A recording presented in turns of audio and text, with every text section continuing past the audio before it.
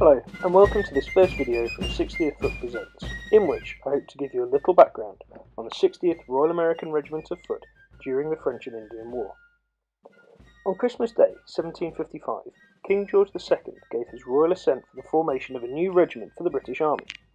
The 62nd or Royal American Regiment of Foot was created in response to the threat posed to the British colonies in North America by the French and their native allies.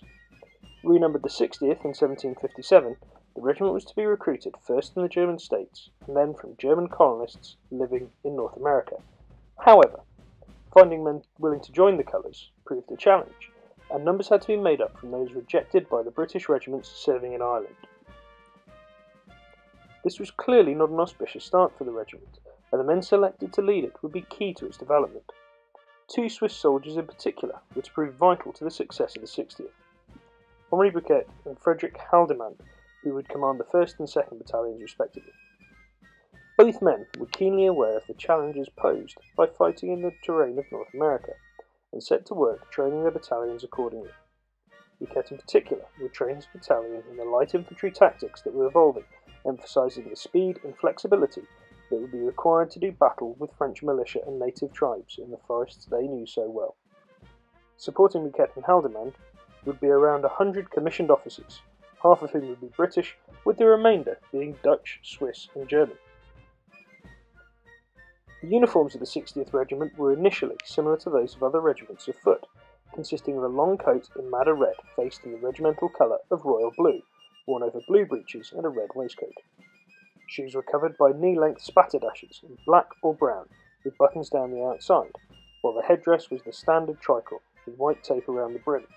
Clearly, whilst all of this was very imposing on the fields of Europe, it was not practical in the American woodland, for the tails of the coat would catch on undergrowth and the tricorns snag on branches and twigs. In response to this, the 60th adapted their dress by cutting their coats short and replacing the buttoned spatterdashes with wool or leather leggings in the style of the natives. They were also known to cut down their tricords to create simple round caps, which were soon popular with light infantry troops throughout the colonies. Add to this the need to patch or replace items in the field, and it's easy to understand why contemporaries would describe the appearance of soldiers dressed in this manner as anywhere from droll to grotesque. It was, however, a significantly more practical form of dress for frontier warfare. The 60th was originally formed with 4 battalions, each of which would serve in some of the most significant campaigns of the French and Indian War. The 1st and 4th battalions would go with General Abercrombie up Lake Champlain in 1758, culminating in defeat at the hands of the French at Fort Carillon, now Fort Ticonderoga. The 2nd and 3rd battalions would go on to fight in the Battle of Louisbourg and under Wolfe at Quebec in 1759. It was in this latter campaign that the motto Celer et Audax, or Swift and Bold, was conferred on the regiment by General Wolfe, so impressed was he with their alertness and spirited conduct.